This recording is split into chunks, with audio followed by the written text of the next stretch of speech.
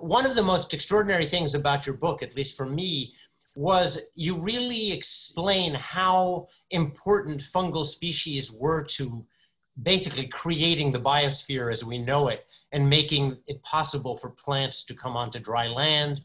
And to this day that you say that 90% of plant species depend in some way on a relationship with fungal species, you know, to survive or to function. So how is it, given how fundamental these fungi are to life on Earth, that so little is known about them in so many domains, that there's so many mysteries still about them, that there's so few people studying them, and that so little money and research is being done comparatively compared to things like neuroscience or physics? So what's your opinion about that?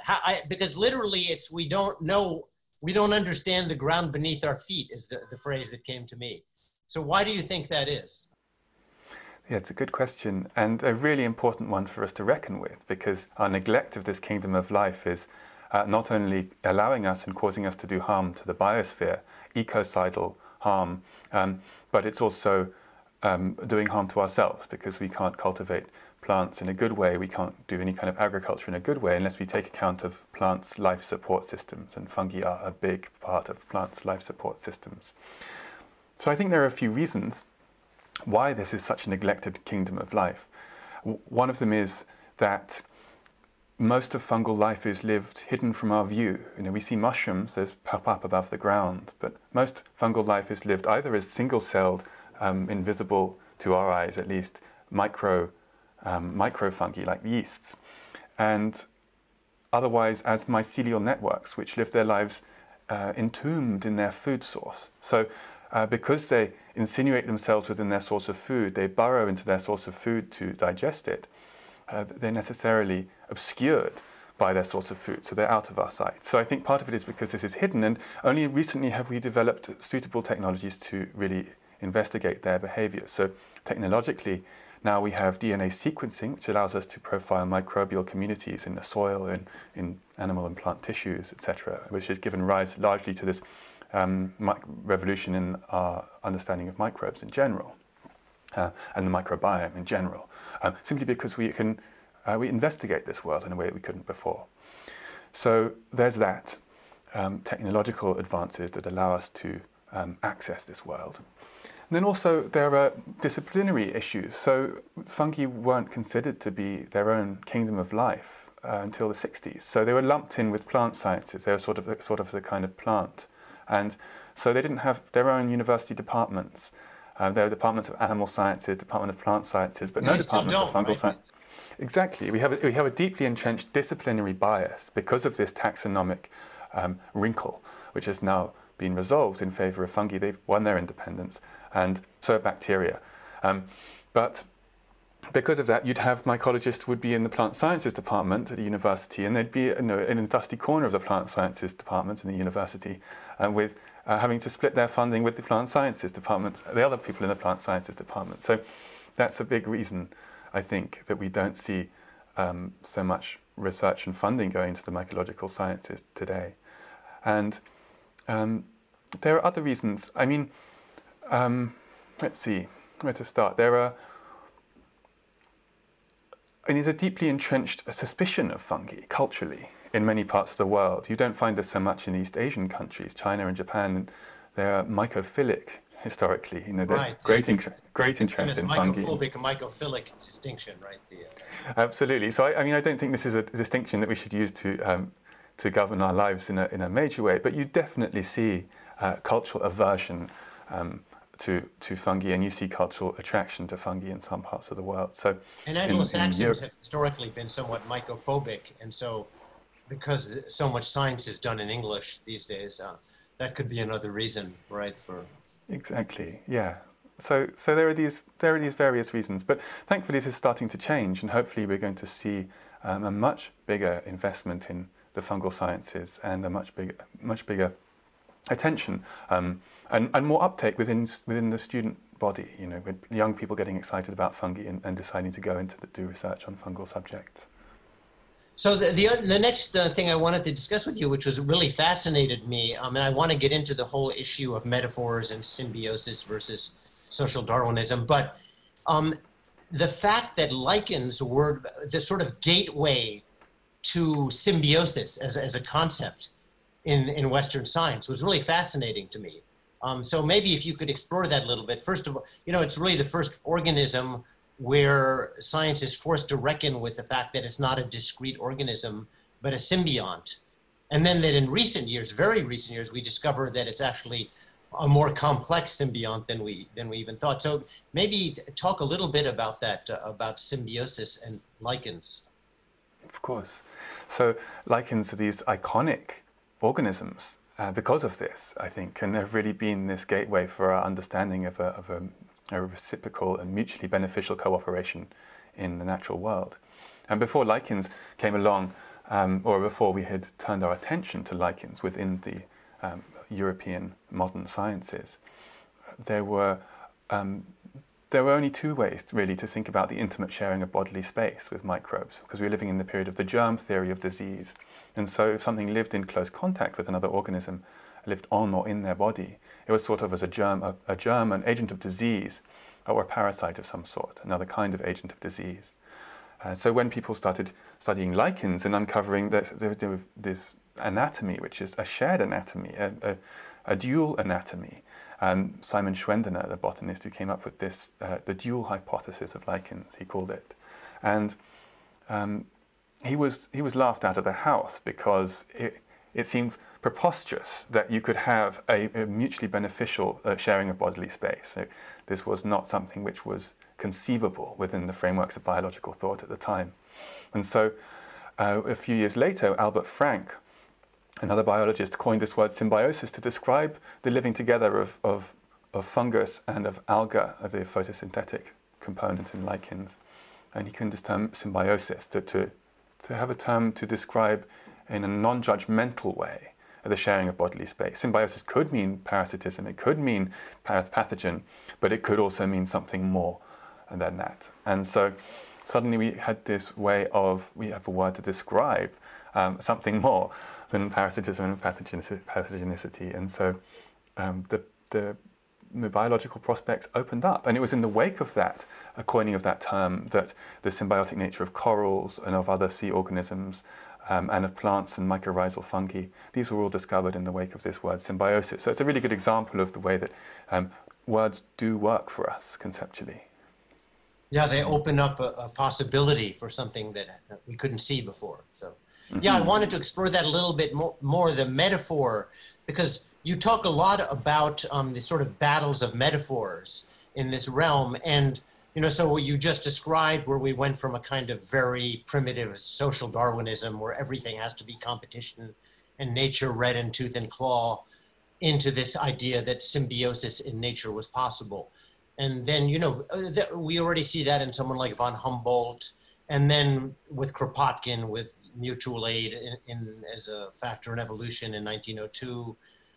And then more recently, this idea of symbiosis and the sort of cuddly, friendly view of nature that we get with, modern scientists like Suzanne Simard and David Feed, who study relationships of trees with mycorrhizal networks. And they're sort of the family metaphors of, communities of trees and sharing nutrients and so on. And so there's this whole sort of battle of metaphors. And it seems really important because in a way, these metaphors are important. We can't live without them. And at the same time, they can lock us in, whether we, are rabid social Darwinists where we're locked into this idea of competition, or we become kind of going too much the other way and think everything is warm and fuzzy in nature. So yeah, discuss that a little bit, because you have some really fascinating parts in the book. Yeah, so I think it's most helpful to think of cooperation as always this alloy of competition. So of collaboration as always an ally of cooperation and competition. So we work together with other organisms, other humans. Think of families, think of jazz bands, any kind of collaboration. There's always a bit of cooperation, a bit of competition, and these dynamics are just basic facts of our social lives. And I think we can extend that to the modern human world. And if we think of collaboration as always this blend, then I think we just enter a bigger room, and it doesn't have to be, is nature fundamentally competitive, or is nature fundamentally cooperative? Competitive comes from the Latin to strive together, so it's also nice to think of competition in different ways. You know, competition doesn't just mean one thing. But I think metaphors are obviously it's a non-negotiable feature of our lives. You know, whether we're scientists or not, and we have to use metaphors to understand and process and discuss and conceive of ideas. And in the sciences, they're essential, because most of science is to do with phenomena which are out of the reach of our immediate senses. And so that means that we're always striving to understand, striving to describe, striving to come up with images for things and phenomena that we aren't able to detect directly. So metaphors are always going to be there, and so we may as well make peace with that fact and then try to work out how it is that we can use metaphors to our best advantage. And I think the main thing is to remember that we're using a metaphor when we're using a metaphor, rather than letting our metaphors become fact, rather than to forget that we are telling a story, to remember that we're telling a story and that there are different stories that we can tell. Ideally, we want a plurality of stories about various phenomena. I think it's what the Buddhists call not mistaking the finger pointing at the moon for the moon itself, right? That for things, yeah. phrase. Exactly, yeah. And then the philosopher Alfred North Whitehead called it the fallacy of misplaced concreteness. So when we mistake our maps for reality. And so I think all these metaphors help us to see in different ways these dynamics that we're studying. And as long as we remember that they're metaphors, remember that there's a healthy variety of metaphors on offer, and that we should have a balanced narrative diet, then that's I think all the is hard well. part, because I think they're both, kind of the rigid scientific establishment at times forget that, and then the counterculture, or the radical mycology wing, which we'll get into in a little bit, also forgets that, and sometimes the map, people get trapped in their own maps.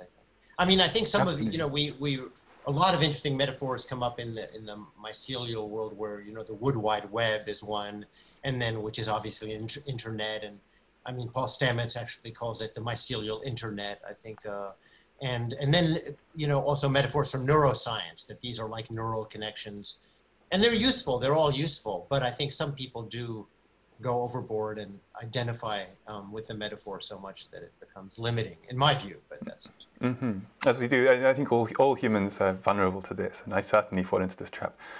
I think it's actually very helpful to use fungal networks themselves as metaphors to understand other phenomena. I think it's quite nice to flip those roles and to see these mycelial networks as great metaphorical feedstock for our other discussions and perusing just and used a musing. great metaphor there for which will set up some of our conversation. But so actually, that's a very good launching place for the next question I have, which is mycelial networks are really, they're a great gateway, again, to use that term to understand that nature can no longer be understood as sort of a competition between discrete species with precise boundaries that can be, you just look up a taxonomic, distinction and you find the particular species. It's so clear from your book that there are these incredibly complex networks where it becomes impossible to differentiate species, and that everything is sort of an active, functioning whole system that's ever shifting in its boundaries. It reminded me a bit of this idea, again, I'm not a Buddhist, but to cite a Buddhist idea, in Buddhism, this idea that there's no self as we think of it, that whenever we think of the self, we think of our body, but we're actually breathing in other species all the time. And now with the microbiome, we exist with all these bacteria and viruses without which we couldn't function. Or we think of our minds and our ideas, but obviously they came from elsewhere, from our education. So it seemed to me very similar, this idea that once you really look at the fungal world, it's impossible to think of it as anything but this incredibly complex shifting system in which it's very hard to differentiate a particular species. So I guess that all of ecology teaches us that more and more, but the fungal world seems to be really the prime example. And it's amazing how little we understand about it, getting back to that first point. Yeah, and it's so complex. I mean, it seems more complex than neuroscience to me, just from your descriptions, in terms of these relationships, because neuroscience is at least housed within, within a particular box, when you're studying the brain. So anyway, what are your thoughts Absolutely. about that? Yeah, I mean, I think that's one of the ways that I really found my interest in fungi developing, was this idea that there are these literal connections between organisms. And ecology deals with these connections between organisms. All organisms are open systems and are in constant interplay with their surroundings, whether they be other organisms or biogeochemical cycles or physical features of the world. And so ecology deals with these connections between organisms, the relationships formed between organisms, but fungi form actual physical connections between organisms. So they make this basic fundamental feature of ecology literal. You actually have a connection between these organisms, say in the case of the Wood Wide Web. You have physical, persistent linkages between organisms. So it's impossible not to see this. They make it very obvious and very easy for us to understand the interconnectedness of the natural world. And so I think that they're a great reminder, a kind of mnemonic of this basic feature of life and of the physical universe. So I wanted to jump into, this fascinating aspect of your book is that you have one foot in each of two different worlds, one very firmly planted in rigorous science and academia. I mean, you have a, doctorate in tropical ecology, and your academic and scientific credentials are tip top, and you have almost 50 pages of bibliography, and so you're obviously an extremely serious and rigorous scientist. But you also have from your childhood a unique exposure to the counterculture, which we can get into a little bit later because it's fascinating. But you describe in your book the scientific work that's being done, in the academy, but also this very fascinating, very dynamic movement of sorts of radical mycology, you call it, which includes people like our good friend Paul Stamets, who we know quite well, and Peter McCoy. And it's really fascinating because I was wondering if there's any tension there for you, because it's a difficult, these are two very different worlds. And an enormous amount of great interest is happening in that radical mycology world. But there's a lot of, the type of enthusiasm and linguistic enthusiasm that academics really frown upon, So how do you reconcile that tension? Because in a way, you're in both those worlds in a certain sense. Mm-hmm. So, yeah, it's an interesting question because, we think of academia as sort of inward-looking, an inward-looking community of scholars who talk with each other and not so much to the wider world.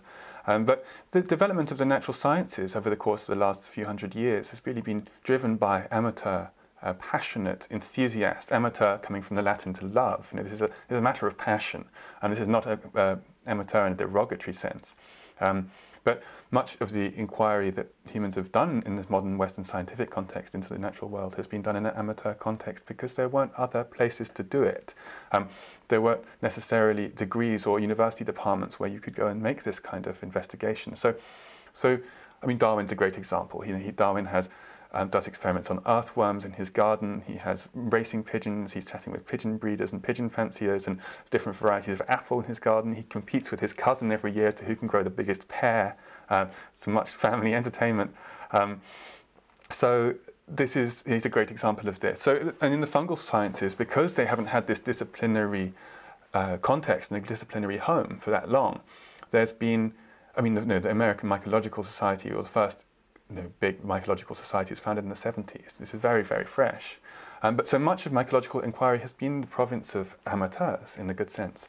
And so I see radical mycology, this is Peter McCoy's term, I use it a bit more broadly to describe people who are trying to use fungi to produce radical solutions to many of our big problems. So you can see them as just part of this bigger dynamic within the natural sciences. People who are doing their own investigations outside the purview of formal departments. So I don't really see so much of a tension. I just see them contributing different types of knowledge and expertise which are available to. Radical mycologists can do more wild and free type of experimentation, because they don't have to fill in forms. They're also very result oriented. They want they want to use it for mycological bioremediation of toxins and to create new kinds of packaging in the ecovative case, and of course for getting high. But that's which we'll get into in a minute. But so yeah, it's a fascinating world, but it does seem, I loved, you have a quote in your book where some academic mycologist is telling you, Merlin, we don't know what to do. We want to study yeast, but these young people want to save the world. I thought that was... Yeah, that was someone talking to Paul Stamets, actually, and they said, Paul, what do we do? I think that really sums it up. It's exactly what you describe. But it's funny, and there would be few academic mycologists who would argue with the fact that their student recruitment numbers had gone up hugely because of the work of Paul and others who are these myco-evangelists, you might call them, who have spread this passion and enthusiasm for fungi. So I think they very much work together. Well, great.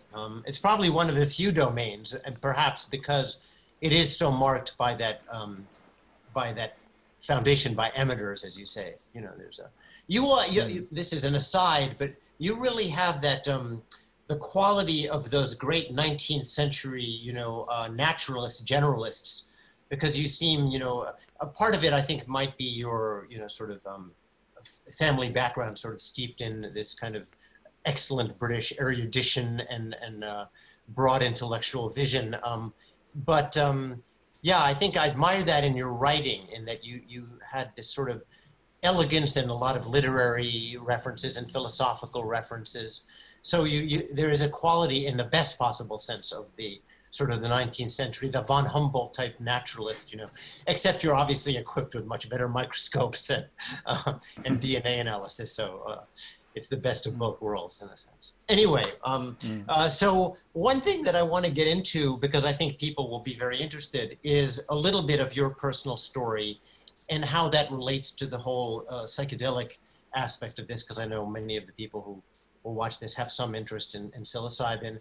And I love just the anecdote you tell of being 7 years old and your father visiting Terence McKenna, and that you're there and you have a bad cold and you're in bed and Terence McKenna comes in the room and you think he starts mixing up herbs and you think he's preparing something to help you heal. But of course, Terence is completely obsessed with psychedelics and actually he's mixing up a bunch of Salvia divinorum. I thought that was so typically Terence, that I love that story. But so you have this unique backstory of having been introduced to many of these sort of radical mycological figures in the psychedelic domain from a very young age.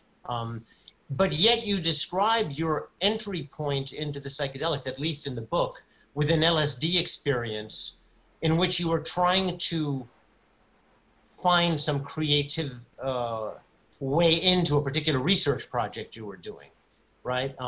So had you not had a bunch of experience with psilocybin, or if you're comfortable discussing it, I don't know, before that, or were you kind of, because of some of the people you had known, reticent to get too deeply immersed in that world? Or yeah, what is your, to the extent you're comfortable discussing it, what is your psychedelic trajectory? Yeah, good question. So, I mean, Terence was a big figure in my life and has obviously a very amazing ability to tell stories. And when you're small and stories are a bigger part of one's life, he's very, very charismatic and powerful teller of tales, and that left a big impression on me. And so, no, I've been interested in these subjects. I haven't rejected them. And when I was a teenager, there was a big magic mushroom boom in England and Holland, because it was legal to sell magic mushrooms on the street, on high streets, as long as they were fresh. There was a loophole in the law. And so this boom lasted about 2 years, and then it was closed down by the government. But in this period of time, I did experiment with them, because you just walk down the high street and there's people selling crates of this stuff, just perfectly openly. People are writing about it in ways that they haven't been able to write about it before. So there was this period of great experimentation on a kind of national scale. And so I participated in that, and I think that really ignited an interest in these topics and in these subjects and in these substances. to change the way that we think, feel, and imagine. Yeah, I mean, one of the things that I found particularly interesting, well, you have a big interest in yeast and alcohol, but we'll get it, we can save that for a bit later. But you get into a discussion of some of Terence's idea, because I knew Terence also, and Terence was one of the great storytellers, as you say. You know, perhaps he had the greatest gift of gab of just about any human being. But many of his ideas, you know, in my view, some of his more ambitious philosophical ideas, like the stoned monkey theory of evolution and psilocybin, you take a very friendly and open-minded but skeptical view of some of those ideas, and you point out, interestingly, that that psilocybin mushrooms developed psilocybin millions of years before there were hominids walking around. So obviously, and that raises a whole issue, because I think that the psychedelic world has a tendency, there's something about the psychedelic substances themselves, and then something about the subculture that creates a very passionate, enthusiastic, and exuberant linguistic universe. And a lot of people get experiences in which they feel they're relating to an alien intelligence, to a plant intelligence, or to, and it's a very powerful subjective feeling for many people. But that's hard to reconcile, you know, with a more, you know, dispassionate look at the natural. So how do you have that problem? You're trying to reconcile your subjective experience with what you know, or what you can entertain, with your sort of more cold-headed observation of the natural world? Well, I think that dynamic you describe reflects a bigger dynamic within the natural sciences, which struggles to reconcile the existence of consciousness and subjective experience at all with this materialist, unconscious, purposeless universe, which we're told is which is the fact of creation, of what exists. So I feel like this tension is one tension that exists very much in the natural sciences at large, and it's called the hard problem of consciousness. Why should subjective experience exist at all? You know, given that matter is inert, purposeless, and lacks every kind of quality, lacks meaning, lacks every kind of quality that we find in consciousness. The existence of consciousness is a great puzzle. So yeah, so it is a thing. You know, you can experience consciousness from the inside only by definition. So these subjective experiences in a psychedelic setting are remarkable and puzzling, but so are subjective experiences in any setting. And that helps me ground my thinking about psychedelics, because it makes it all seem a bit less peculiar. I mean, it makes the psychedelics seem less peculiar relative to non-psychedelics, but it makes consciousness overall seem more peculiar. Mm-hmm. Do you have any sympathy for panpsychic philosophies, you know, that feel that consciousness is embedded in the universe at every level? I mean, that's, you know, there's a long tradition of that in the West in very many different forms. But that's yeah, I do. radical, yeah. Yeah? Mm-hmm. I do. I find it very hard to imagine how we could go from meaningless, purposeless, qualityless, feelingless, experienceless matter into rich, subjective, lived experience.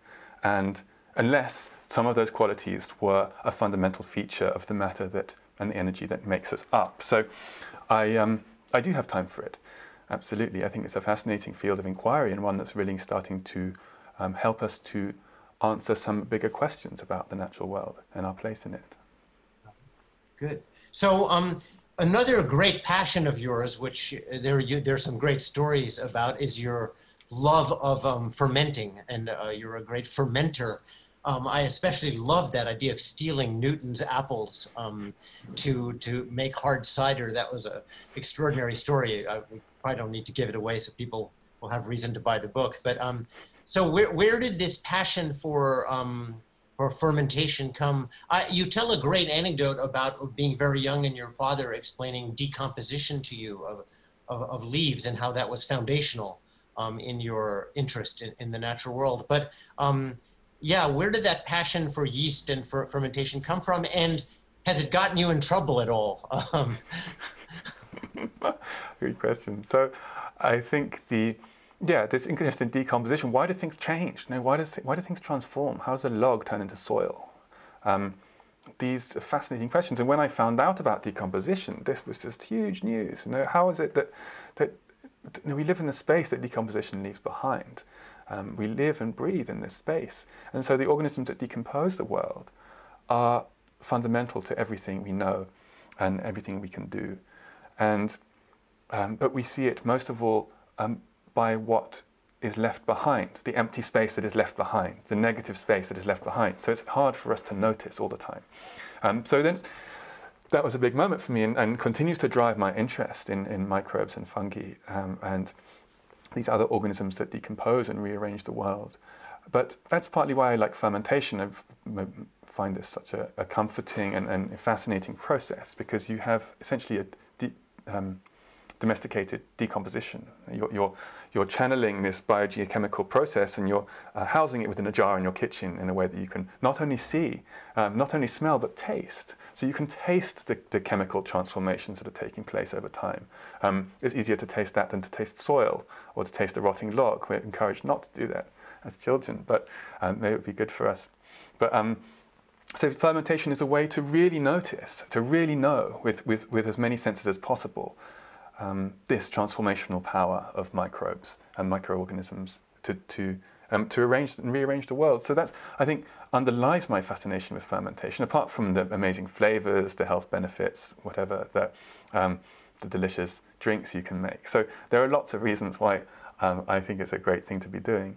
And another reason is that it connects us with our history, because fermentation has been a big part of human life for as long as we can know. Because before fridges, how do you preserve food? We have gluts of food and you need to preserve them, and almost all those preservation techniques are fermentative ones. So yeah, it's an on-running interest of mine, and I don't think it's going to go away anytime soon. But it hasn't gotten you in trouble. You haven't found yourself inebriated occasionally. Well, I mean, sometimes it depends with the apples. Like I made, after the Newton cider, I made one with my brother Cosmo and my father. We wanted to make one out of Darwin's apples. We'd call this one evolution. So we had to go and get Darwin's apples from down house. Not as pears. No, not the pears. So he has there are apple trees growing in the grounds of his garden, and so we had to go there and get the apples, and that involved a little bit of, my father had to stand by the gateway to the orchard and you were admitting crimes in the theft of Newton's apples. I know, we're scrumping. It used to be a bigger crime because cider had value. Most of the time these apples just fall onto the floor and rot into a mess. So I don't feel like I'm in a terrible moral quandary with taking these apples. But you've got to be a bit careful about whose apples they are. Newton's non-gravitational, the false story of the apple falling from the tree. Anyway, it's a great tale. I recommend that people read the book to get the full anecdote. But, so, is there anything else you'd like to share with our audience? Any particular,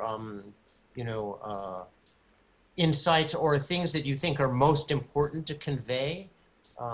I've got to say, really very impressed with how favorably your book has been reviewed, because sometimes it's very difficult. Like my friend Jeremy Narby, his book Intelligence in Nature, which I think had made some really fascinating points and was quite rigorous, did not get taken seriously. I know your father back in the day sometimes was not treated well by the scientific establishment, unfairly in my view. So, but you seem to have really, perhaps the times have changed, but I think that I'm impressed that the world is so open to your take on things. And to some extent, you're a great ambassador. You have really found that a way of being very delicate and very diplomatic, and at the same time fully immersed in all the aspects of the topic. So have you been surprised by how well it's done and how great the reviews have been, or were you expecting it all along?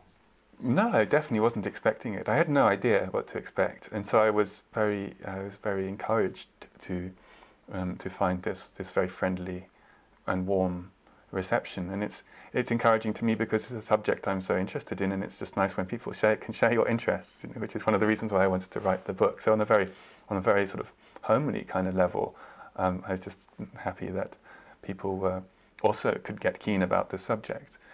But I think it's a lot about the time we're in. We're in a time of great crisis. Of course, we've been in crisis for a while, but that crisis is coming to a head, and people's awareness of this crisis, the many crises, the many social and environmental injustices that we are being destroyed by.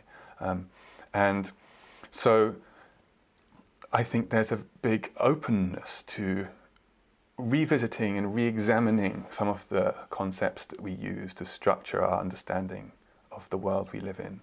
And I think fungi can provide really a helpful way into this kind of restructuring, and they can change the way that we think, feel and imagine, and worry some of our well-worn concepts that we use to organize the world.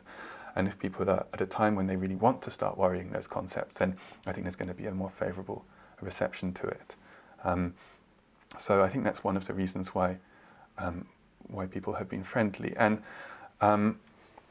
also, we live in it. It's a very fungal moment for us. We live in the midst of these networks. The network has become a master concept, and partly because of the rise of the internet and the World Wide Web, and the way that our lives have become continuous with these digital systems, these digital network systems. But also, network science in general is being used to make sense of almost everything you can imagine, and so fungi, which are networks, ancient networks, billions of years old, or at least 1 billion years old, and which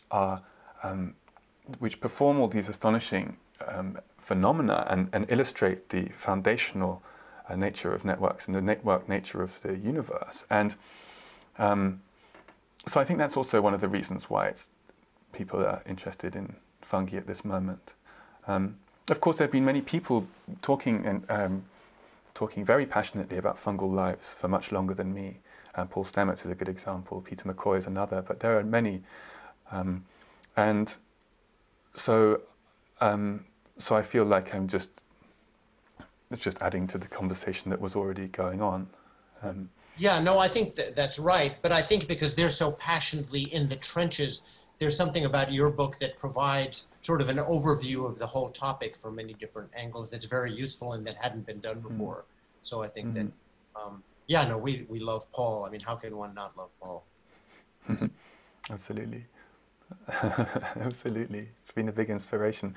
But this is the thing, when you start exploring the fungal world, there was that great line, John Muir? I think it's John Muir, one of the American naturalists. They do tug on anything in the universe, and you find it hitched to everything else. When you study fungi, because they live their lives wrapped around other organisms and embedded within features of the natural world, it's really like that. You can't think about fungi without thinking about other organisms, because fungi, a fungal network separate from its environment is, you grow a fungal network in one situation and another situation, and they'll be completely different organisms. So you have to think about context, you have to think about interactions, you have to think about symbiosis, you have to think about the interconnection of all things when you think about fungi. So for me, fungi were like a gateway organism, a gateway life form, a gateway kingdom of life into thinking about life and ecosystems in general. And so that's really what was fun for me in the book, was following these threads and then finding yourself in a completely different place than where you started. And that's why I think fungi make such good explanatory organisms and such good model organisms for us to learn, to understand and reimagine. Maybe they'll be the gateway to the triumph of whole systems thinking. Maybe it'll be via fungi that the establishment will have no choice but to accept a more complex ecological view of the world. So. Mm-hmm. What are your plans? Do you have any research projects that you're particularly interested in at the moment? Yeah, there's a few possible ones. I have lots of work to write up that I haven't yet written up from before. So I've got a lot of sort of desk type research work to continue with. And the book's definitely been my preoccupation for the last couple of years. And there's so many experiments to do. There's so many aspects of fungal lives that are unknown and underexplored. And so I'm really excited to do further work into a number of these phenomena. How exactly that will play out, I'm not sure, but it's yeah, it's an exciting prospect. The more you ask, the more there is to ask. Well, anyway, congratulations again, and I think we can end here. But really hoping to hear and read much more from you in the coming years. So. Thanks so much. It's been great to chat.